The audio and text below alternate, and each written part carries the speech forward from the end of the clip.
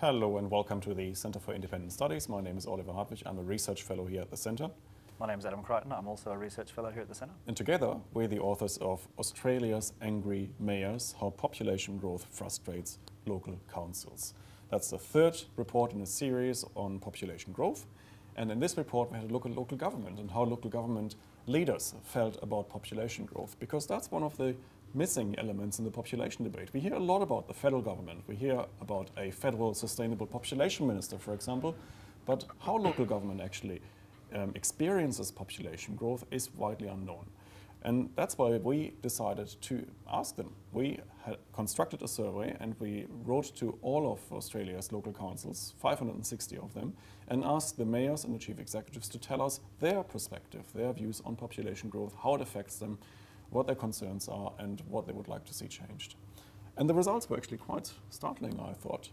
We found that Australia's mayors are indeed quite angry because they were not happy with the way population growth is financed, because whenever there is population growth, basically it means you have to provide extra infrastructure, you have to build the roads, you have to deal with the neighbors, and unfortunately what we found, local government leaders are not properly compensated for that. That's true.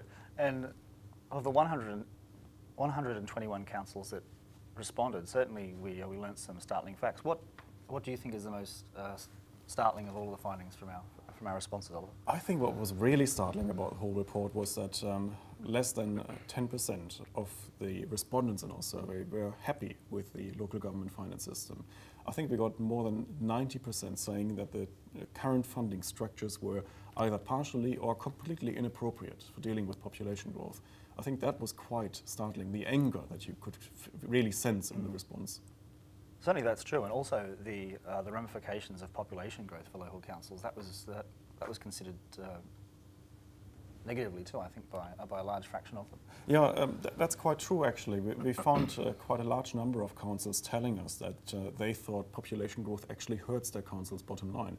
When you would have thought that when a council grows, actually the revenue base grows with that, and unfortunately that wasn't the case. So what we also found then was that a number of councils, a large number of councils really, increased rates when population growth occurred. And they also used developer levies to pay for that. So in the end, what we found was that when population growth happens at a local level, that new and existing residents and developers are asked to pay for that. That's true. And are these developer levies, what are some of the problems with using those?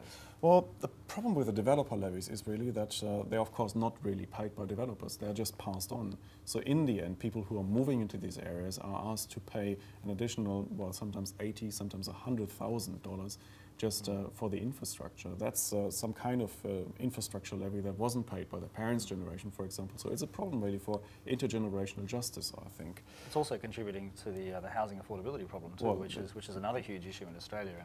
And so these kind of little unknown processes actually have a very big impact on the ultimate price of houses. So what we really found was that there are no proper incentives for councils to actually engage actively in population growth and managing that growth, because in the end there's little for them to gain. They can't really improve their finances enough. They're just struggling to get by given the population growth that is already happening. So for us really the question in the report, in the conclusions, was what can be done about it? Yeah, and certainly some of the councils had a few ideas about this. They overwhelmingly suggested that they would like a slice of income tax to go to local councils and also a slice of the GST.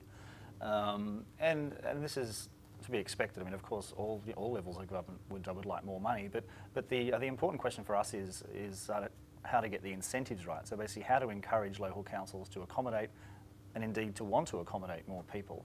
I think there's a constitutional question, right? Because at the moment, even trying to give them a share of income tax or GST would probably be constitutionally impossible. Yeah, that's true. Because constitutionally they don't quite exist. Yeah, certainly. And in fact, local councils have tried twice to be mentioned in the Constitution. There's been 2 referendums in Australia to mention them, and actually both of them have failed. So, and they're trying again now. And they're trying again, but it's, I mean, you know, I don't know, maybe third time lucky for local government, but I think probably that it will fail again. And so I think we need to live within our current Constitution. And so so one way to get around this is for the state governments to change the way they allocate funding to local governments, and basically to make the grants far more tightly linked with the number of residents in those communities. But actually that's another problem, because they wouldn't even know how many people live there. Yes, that's right. I mean, many councils really don't have any idea strictly how many people are living within their borders, because they simply don't know. They only know who owns the property, basically, who are the ratepayers. But within those various residences, there could be many people living and using the services of the local council.